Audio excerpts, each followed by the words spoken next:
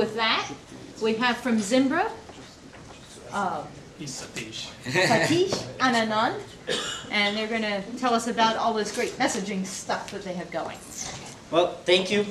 So Zimbra is a email contact and group calendaring server. Calendars. Yeah, we have group calendaring, and the server runs on Linux and Mac OS X platforms. And we're client agnostic. We work with Outlook if that's your preferred client. We work with both online and offline Outlook, or any of the IMAP or POP clients. We work with Sunbird, and we also wrote our own web UI, and it's an AJAX web UI, it's zero footprint client, runs on Firefox and IE and Safari across all desktops, and we support over-the-air syncing with mobile devices, where we focused on an architecture where you don't have to install a new client on a mobile device. It'll just sync with your native client on your mobile device. And we support all the open standards protocols like SOAP, REST, RSS, and Atom. And most importantly, it's open source. So Zimbra.com is where people are coming to form the community, and there is a forum there where there's a lot of support. I just started doing these slides there when the other gentleman was talking, so I don't have too many slides. What I'll do instead is log on to our remote server and show you a demo, which will give you at least a flavor of what it is and what it can do. And then I'll give you 2 slides on what the differentiations are. And then please open it up for questions. We have Anand here, who's the architect behind Zimbra, and so can answer all kinds of questions. Okay. Email client push or pull? Excuse me, what was the question? Email protocol push or pull? The email protocol push or pull. So it's IMAP and POP and SOAP, and there's asynchronous notification, right? Yeah, so right now the AJAX client pulls. So you don't run a file of the NTP packet? What's that? You don't run a file of the NTP packet? BlackBerry? You have no push. No. Oh, No. then we talk to the BlackBerry Enterprise. We talk to the BlackBerry Enterprise server, which then does the push. He's talking about the patent dispute that NTP is suing people left and right. That's what he's Yes, trying to we're figure not out. part of that. We don't want to be. We don't have any money, so they can't sue us anyway. No. They'll sue you, they just don't have anything to gain. Yeah. Trust me, they can still sue you. So we do nothing with push. All we do is work with the BlackBerry Enterprise server, and they do the push. So, yeah. For now.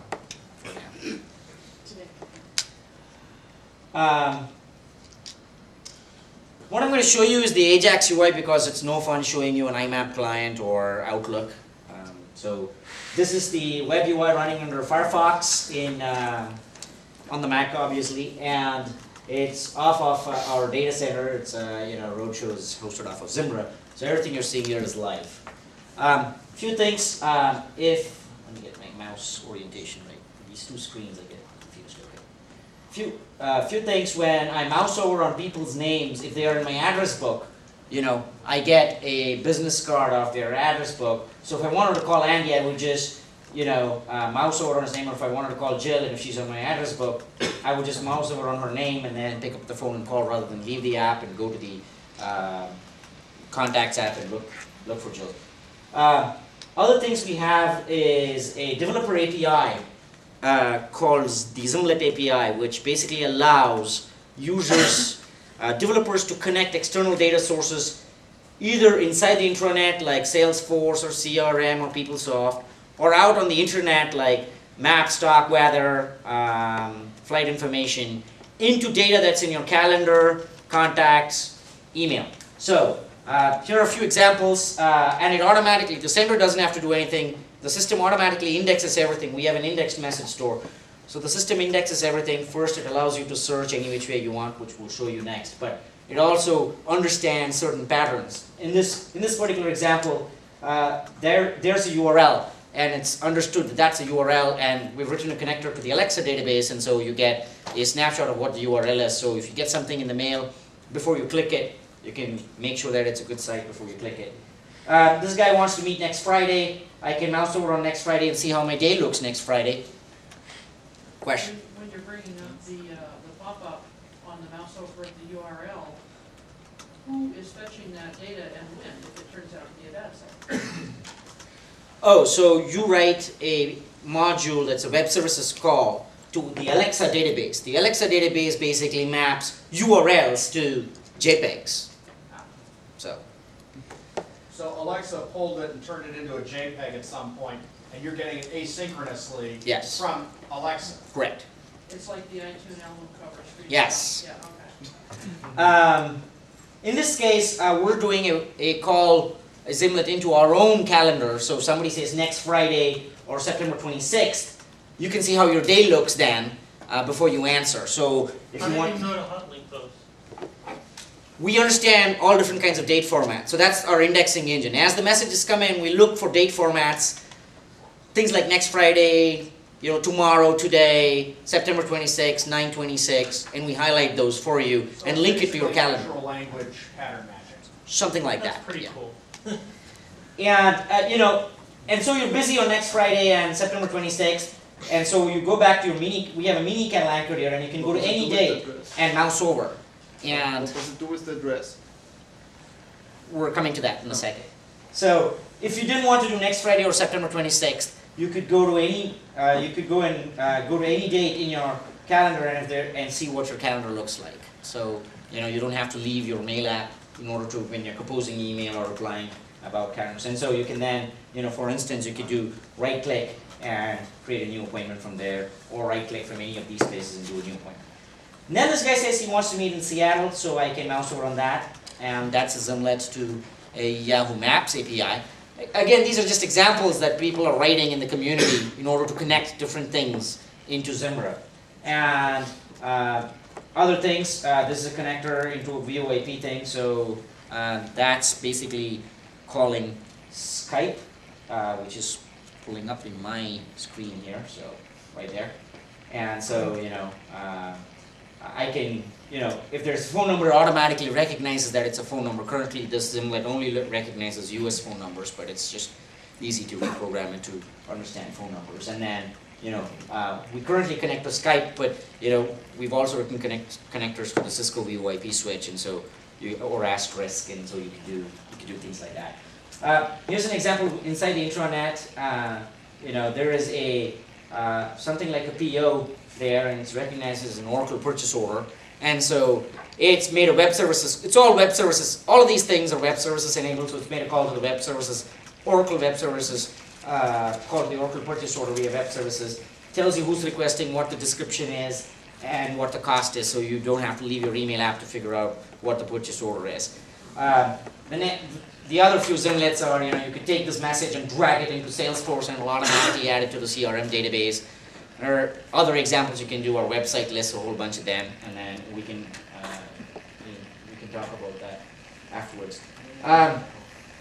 Other things, as I said earlier, we are a fully indexed message store, so you can search for the word Roland cursor, and it'll immediately pull up the message that had the word Roland and cursor. We also index 250 different kinds of attachments and look into them.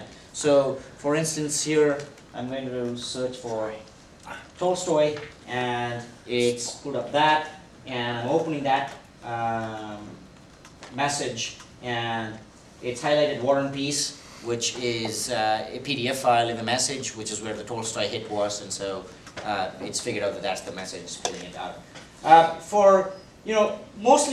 Many times you want to do a more structured search, because now just simple searches are no longer good enough, right? So that now Google has from, date, domain, and all that stuff. We built a visual builder for that kind of stuff, so you don't have to, remember all that stuff. So you can say, back here. You can create a search builder, and I'm gonna say I want to see messages that came from Roland. We're not seeing the from on our screen, but I presume it's there to the left. Sorry, yeah, it is. Okay. Like that. Yeah. There you go.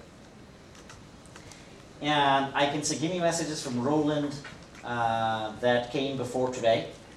And as soon as I do that, it's a continuous search. And I say, give me messages from Roland that came before today, but came after, I'm going back in years here, So after September 2002 and today, between September 2002 and today, these are the messages from Roland between those 2 dates. And I can say, give me only messages from Roland that came between those 2 dates, but came with a PDF file as an attachment and split it up, right? And so now I can go back and save the search, and it becomes a virtual folder. And anytime I click on the virtual folder, it'll bring back the same search. Yes. How large a diverse message store has it been tested with? We've been launched for 2 months, and because it's an open source project, we don't know how many people it's an optional registration, optional info. We know that over 100,000 mailboxes are in different stages of production or testing. We know that, we know that 60,000 mailboxes of those we know about that we're supporting, but after that, and we know that at least another 40,000 exists that we know about, and then we don't know how many other mailboxes exist because it's an open source project. I was referring to the size of data per mailbox. For instance, if I were to transfer just my 2004 and 2005 Mozilla mail archives into it, it would suddenly be dealing with a unified mail store that was about 40 gig. So I don't know whether it'll deal with 40 gig or not. My personal mailbox is 2.5 gigs, Okay. and it does really fine with that. What's the database You engine? So it's the file system. You want to talk about the architecture? So we have 3 data stores. We use MySQL to store message metadata. So when you go list your inbox, all the items that you see there come from the database, so we're not opening and parsing a bunch of files. So that data is instant. The actual messages themselves are stored in flat files on the file system, 1 per file. And we have Lucene, which is the tool that we use to index the content of your messages, also stores data in the file system separately. So there are 3 different data stores backing all of this. How modular is this system? Like, could I use this really cool AJAX GUI on my Courier IMAP system?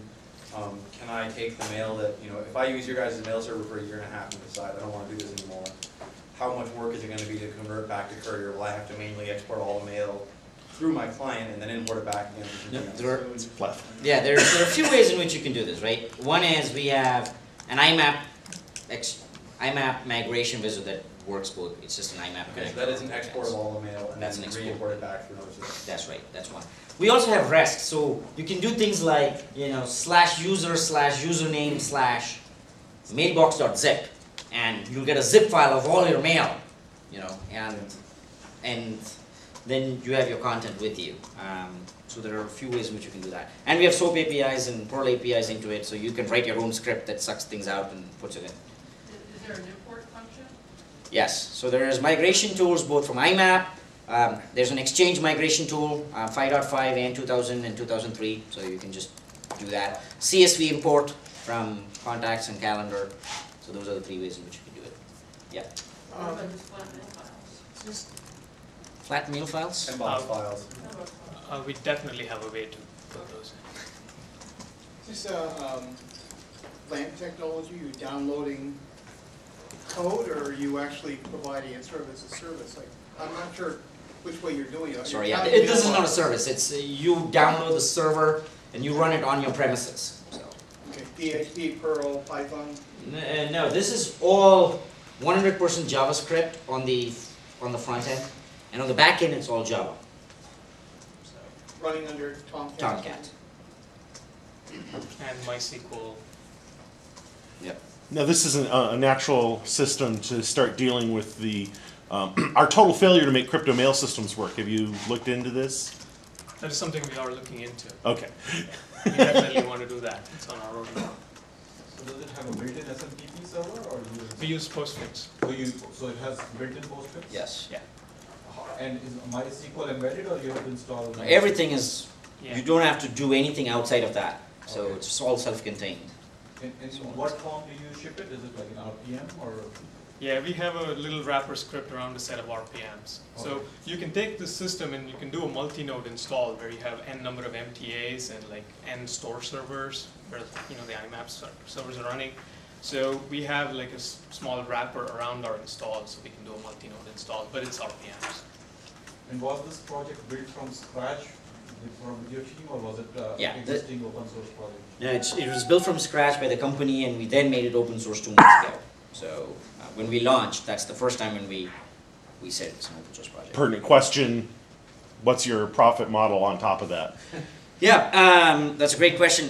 So what we have here is all of the AJAX client and the server is all available in the open source.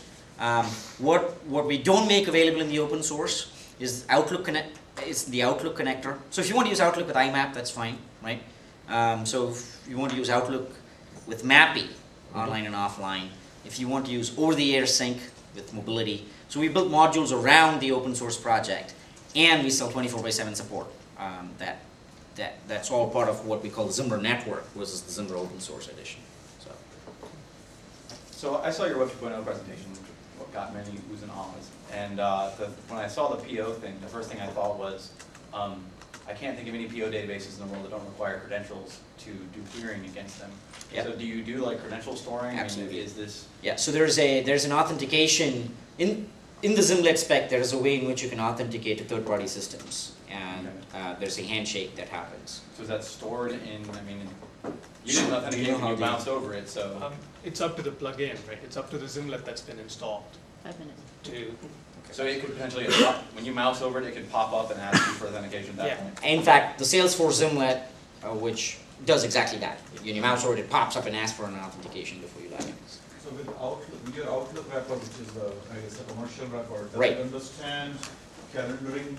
Absolutely. Specific to From the end user's perspective, there is no visible change from Outlook, whether they're using it against Exchange or Zimbra. So it's like, what if one user is on Exchange and they're sending a calendar request to another user who's on Zimbra? we understand the Exchange format, so you can do cross-platform scheduling, and we do the union of 2 gals. So if you have Active Directory, we can authenticate against it. So we can authenticate against Windows domain.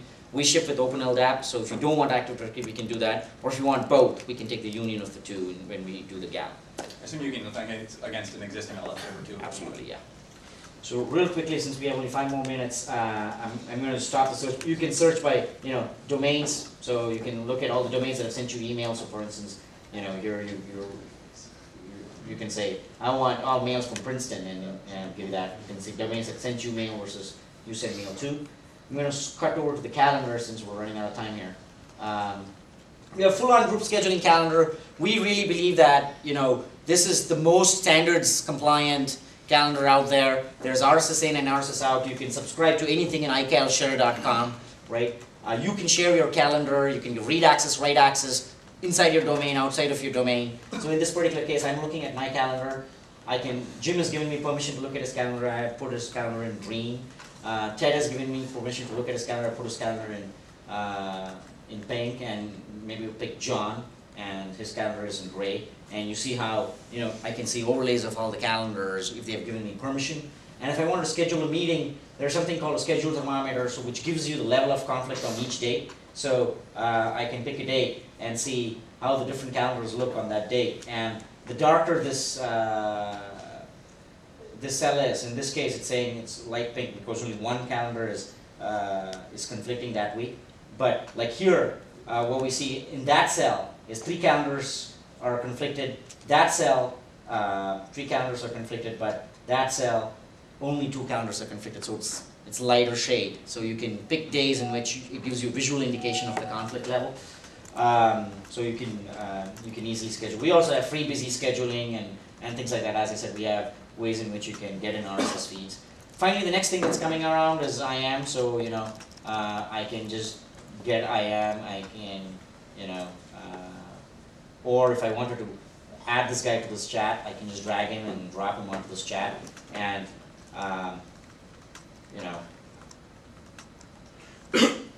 I can say,